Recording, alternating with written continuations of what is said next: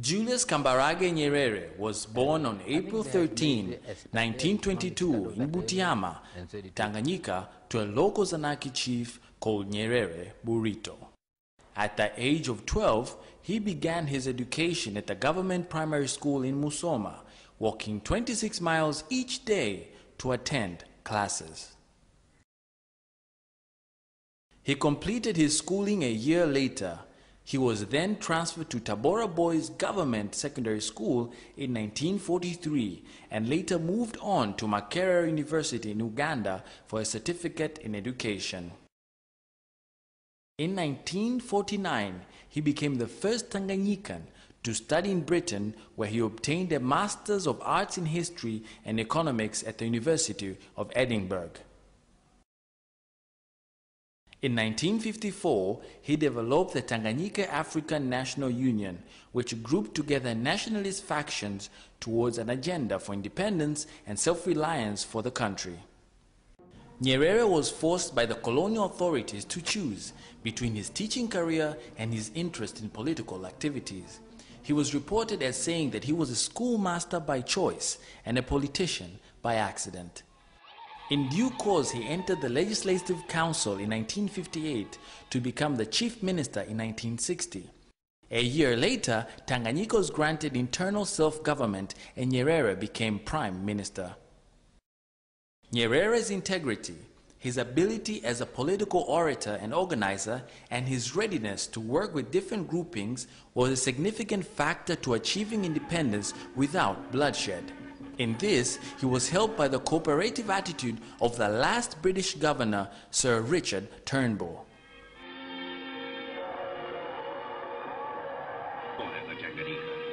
God Save the Queen would be replaced by God Bless Africa.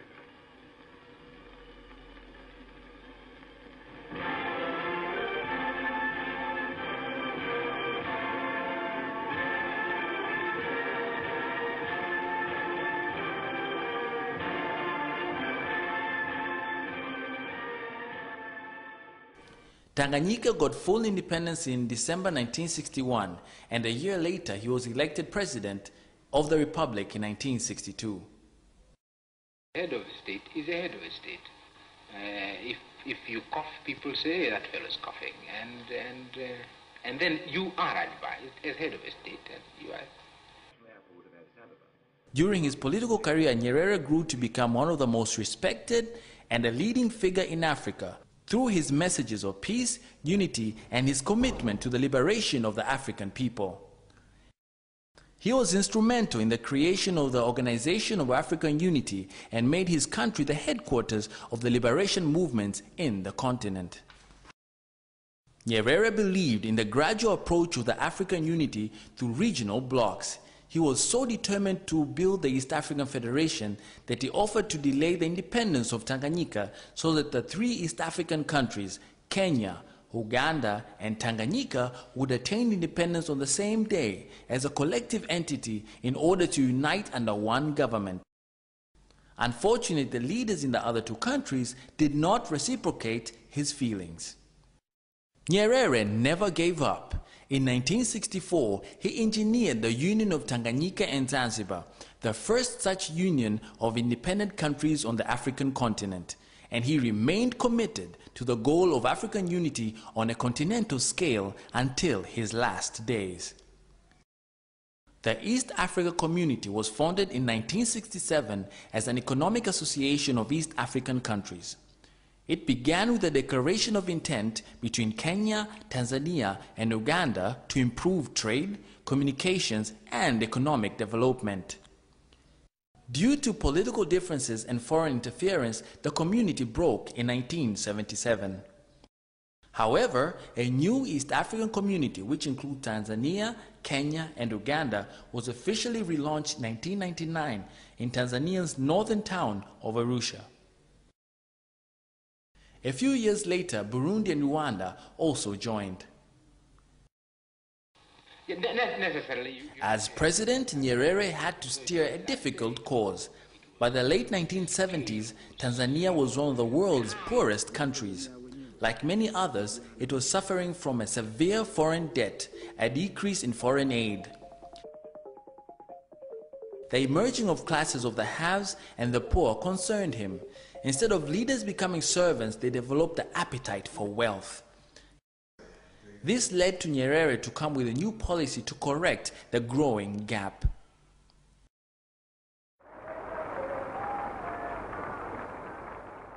The Arusha Declaration of 1967 was a blueprint for establishing a more egalitarian society, which placed emphasis on self-reliance and avoided dependence upon foreign loans. The strategy entailed state ownership of major means of production and important services. Consequently, commercial banks, mills, commercial farms, and leading import and export houses were nationalized. More importantly, he introduced the leadership code. Nyerere, who was fondly known as Mwalimu, the teacher, argued that Tanzania had to move from being a nation of individual peasant producers, adopting the incentives and the ethics of the capitalist system. Instead, gradually building a nation of Ujamaa villages where the people would cooperate directly in small groups, which would further produce and equally share the benefits. We collectivized agriculture in Tanzania. We never did. There are a bunch of fools who keep saying, you collectivized agriculture and that is why. We never did.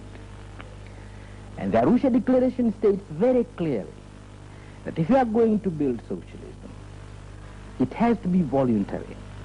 And we define a Ujamaa village, we say it's a village where people live together, work together for the common good. They cannot live together, work together for the common good if you are going to force them. They won't work together. So that is the first thing. We have not tried to force collectivization. Never. There was never a movement of forcing people to put their farms together and work together. So you have to persuade. And since you are persuading people, we envisaged from the very beginning that it was going to take a long time. And it's a process, and it's a process. We can take you now to villages in Tanzania where there is complete collectivization. Complete. Voluntary and complete. And we can take you to areas, villages, most of them in Tanzania, where there is very little collectivization. Most of the peasants are still working on their own farms. Fine, we have no problem. What we want is to help the peasant on his plot, to produce the maximum, and we realize beyond that they will have to cooperate. They'll have to cooperate together. Julius Nyerere believed in the people-centered socialism. Humanness in its fullest sense rather than wealth creation must come first. Societies became better places through the development of people. The policy focus was on human development and self-reliance, which brought some success in key areas, notably in health, education, and political identity.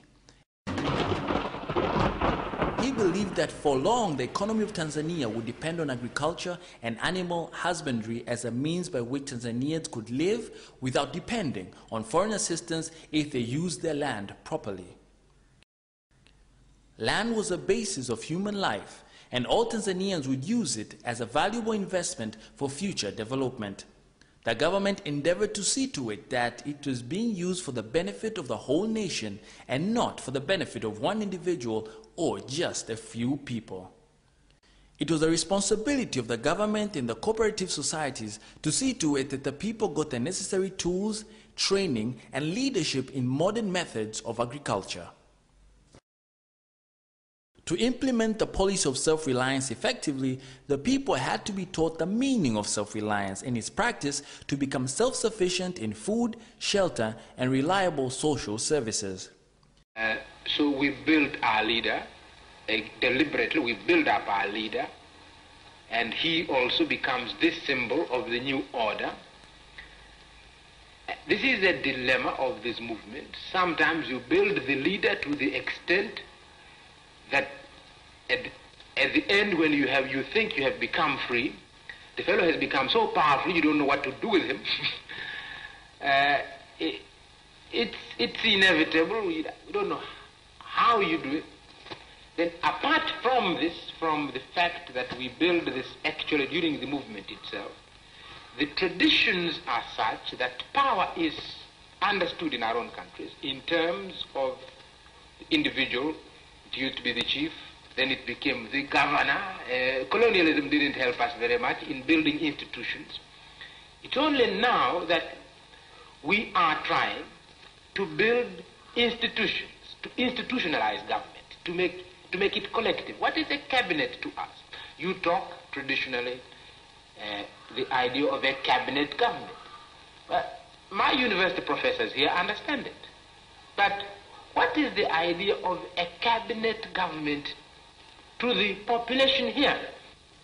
By the mid-1970s, the Tanzanian economy began to falter rapidly as a result of the rapid decline in exports and Tanzania's inability to import even the most basic commodities. Foreign aid decreased, with IMF imposing conditionalities and the increased demand to repay loans. The economy was affected adversely by the oil shocks of the 1970s, by drought, and the war against the dictatorship of Idi Amin in Uganda also hit the economy of Tanzania. The IMF is no longer being used for the purposes for which it was founded.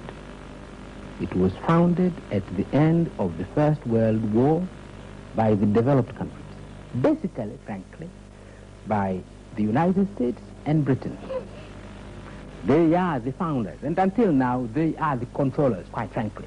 They are the ones who have to decide what the organization is going to do. It was intended to be an instrument to avoid the economic problems that beset the developed world after in between the wars, after the First World War. That was their purpose. We were not there. India was not there. The so-called Third World was not there. That organized, the Bretton Woods instruments were never intended for the Third World. They were intended to deal with the problems of the First World. I think the difference between myself and some of my colleagues is that I say so. I'm saying so.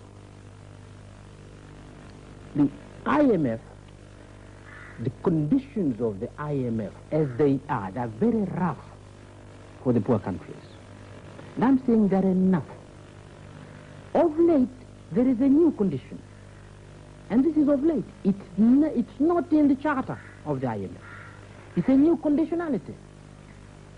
It's the whispers, more than whispers. If you don't have an agreement with the IMF, we will not give you aid. This is terrible. The IMF, I'm saying, has now abandoned the purpose for which it was established. It was not a conspiracy. The way it is being used against us is not a conspiracy in the sense that it was founded to deal with our problems. It never was founded to deal with our problems. But in the course of time, it was discovered that it's very useful. It's a very good instrument of controlling the economies of the Third World, of changing the policy, the direction of policies of the Third World countries. It's a good instrument that can be used. And this is what it's being used for now. It's an instrument of control. It's an instrument of destabilization of the Third World. And so I say so, because it's a fact. This is what is happening. And I'm saying to Africa, please watch out. Watch out. See what has happened when a country has signed an agreement with IMF. You see what has happened. It's a problem. I'm not saying poor countries should not be asked to tighten their belt. They're tightening their belt all the time. I've just been saying, the people of Tanzania have been tightening up their belts all these last 6 years. But they go beyond that. Tighten more, tighten more. What is the purpose? It's never development, so that you may be able to pay the banks. It is tightening the belts for the purpose of private enterprise and the ability to pay the banks. But I'm saying this is wrong. Mwalimu Nyerere was at the forefront of the most pressing issues for Africa at that time, the liberation struggle. He led the campaign to support the liberation struggle. And all these liberation movements based in Tanzania, including those from South Africa, Mozambique, Zimbabwe, and Namibia, establishing military camps for training for the freedom fighters in Tanzania.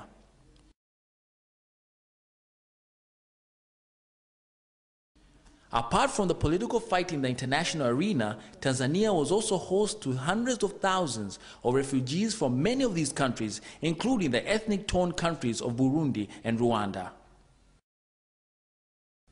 The assistance provided by Tanzania did not stop at giving refuge and the military training. Mwalimu also worked hard to bring the various factions of the liberation movements together, even before total independence. In South Africa, apartheid had taken a tight grip. Anti-apartheid leaders, Nelson Mandela among many more, were in prison. Those young leaders who emerged later, such as Steve Biko, were murdered. Tanzania led the struggle for dismantling of the apartheid and for the release of Nelson Mandela.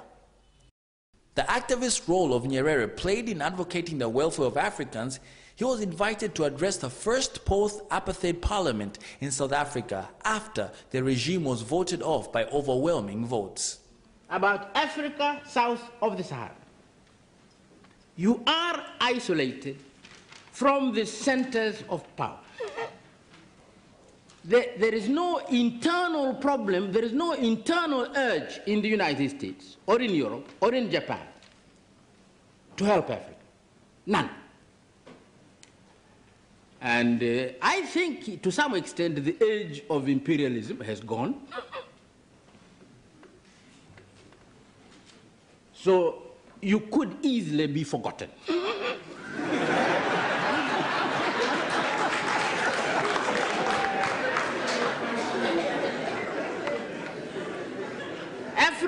Africa is out of interest when we are killing one another. We arouse a lot of interest. If we want to appear in European on European television, we can cause more trouble somewhere.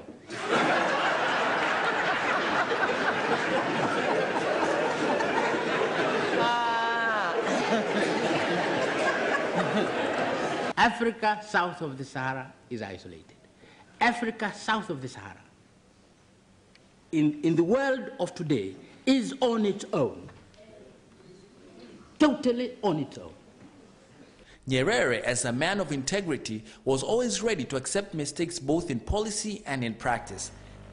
To friends, I can admit, and we have made a number of mistakes. I think one of them I spoke about yesterday. Only yesterday I was speaking about one of them. We nationalized whatever industries we had. We have few industries in around 67 when we became independent, and around 67. One of the major, and industrially we really did not have many industries to nationalize. But we had a very highly developed sisal industry based on estates. It was already beginning to run into some difficulty because of the world prices. The prices were going down. And we nationalized it. It was a mistake. It is quite clear it was a mistake. We did not have the management, the local management, to manage those farms. We nationalized some. We didn't nationalize all the farms. We nationalized some estates and left others, and this has proved the others which we left, which we did not nationalize, are doing much better than those we nationalized, although of course they had to function in the same economic situation in the world. And the basic problem was that we simply did not have sufficient management. The management was not well developed. In this case, we made a mistake. That's one mistake. It's one example of the type of mistake we made. I think also institutionally we made mistakes. We abolished the cooperative movement. I think we shouldn't have abolished the cooperative movement. Once again, centralization. Again, it was a mistake. To centralize, you need a lot of ability to be able to centralize. And it's better to commit the mistake of the people themselves with their little experience and continuously gaining their experience, running small cooperative unions. It's better to commit the mistakes there than to run the risk of centralization. When you make a mistake there, the mistake is very serious. Julius Nyerere, as Tanzania's president, philosopher king, shaped the country's policies and image to his own designs, moving later in his career into a new role as international proponent of the Third World Cooperation. But I go out, and sometimes I get annoyed, but sometimes I don't get annoyed. Here I am, former president of my country, no problem in Tanzania. We've never had these problems that they have. But I'm an African, and they see me, and they ask me the problems of Rwanda. I say, but I don't come from Rwanda. But you come from Africa. What's the difference? But I don't meet everybody. I don't meet an Englishman somewhere. If Blair was to come to Dar es Salaam, I don't ask him what is happening in Bosnia. It never occurs to me. I should ask Blair, what is happening to you Europeans because of what is happening in If President Kohl was to come somewhere, I don't ask him what is happening in Chechnya. Well, Kohl could say, why are you asking me anything about Chechnya? I don't know what is happening in Chechnya. But this is not true about Africa. About Africa, Mr. President, you go, here you are, trying to build something which is a tremendous experience. But perhaps you are different, because sometimes they think South Africa is different. So perhaps they would say, but this is President Mandela, this is different, it's not...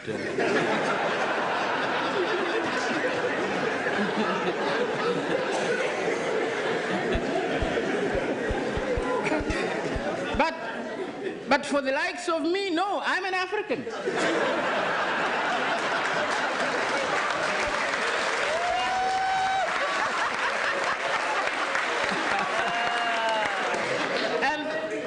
And I say, sometimes I get irritated, but then I say, why? Why do I get irritated? Because, of course I'm a Tanzanian, but what is this Tanzania? What is this Tanzania? Why should these Europeans see me as a Tanzanian? What is this Tanzania? This is something we tried to create in my lifetime. I built Tanzania. So what is this Tanzania? The Europeans are right. The North Americans are right to look at me as an African. As African countries became independent, several African leaders like Nyerere and Kwame Nkrumah joined the non-aligned movement. Originally, non-alignment simply meant not aligned with either of the military and ideological camps. If I go to Britain, I marvel at what has taken place. If I go to the United States, I'm overawed by the development there. If I go to China and see what they are doing, as that we can also do.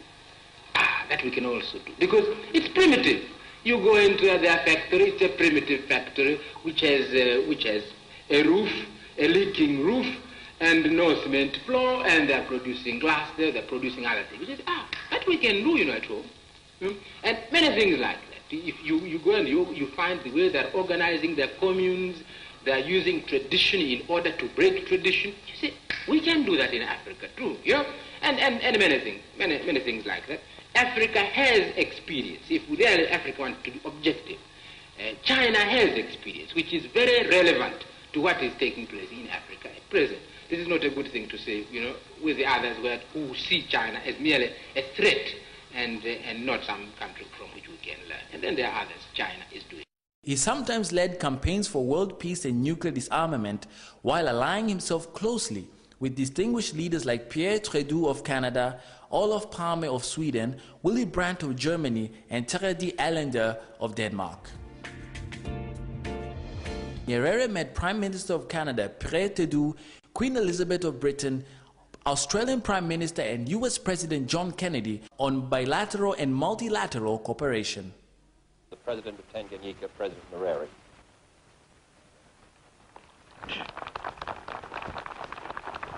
I always associate the United States with freedom.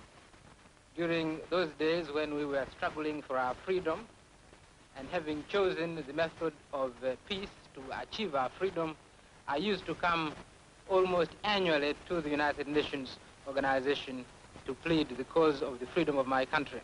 And every time I think of the United States, I think also of the freedom of my people. Nyerere stepped down as president and Ali Hassan Mwinyi took over the reins of power. Nevertheless, Nyerere continued to be an important political figure by retaining the position of chairperson of the ruling party Chama cha Mapinduzi, which had been formed in 1977 after the amalgamation of the Afro-Shiraz Party and TANU.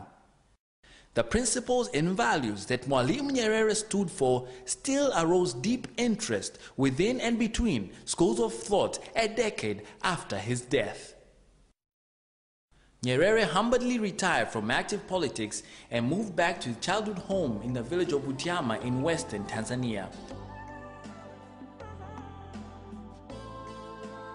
Of the many things this son of Africa will be remembered for was his humble, peace-loving, fight against corruption, crusader of justice, and non-believer in tribal or ethnic sentiments.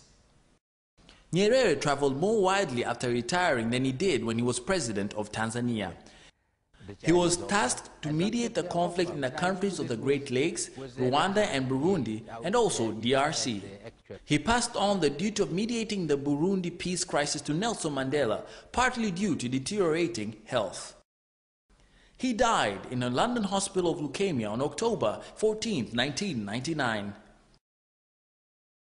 Tanzanians and the world mourned the death of this great son of Africa.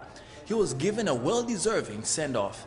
Julius Nyerere has left a rich legacy, still loved by his people and by many others all over.